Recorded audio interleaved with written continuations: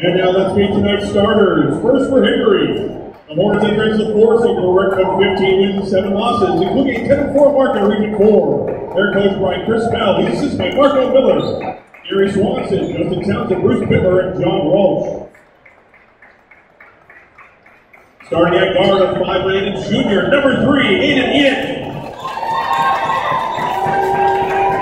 Starting at guard of 6'2" junior, number 23, Tyson Djakovich.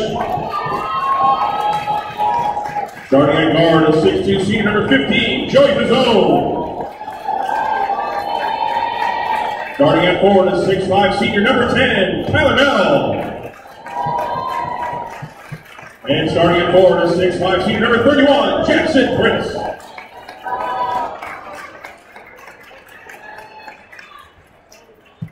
And now let's meet the Tigers. Fairview's the 1 seed. They entered a regular record of 21-2, including 13-1 mark in Region 5. They're coached by Flaherty.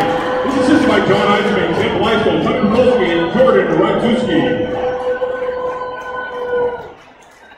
Starting at guard, 5'9" junior, number 12, Zach Scott.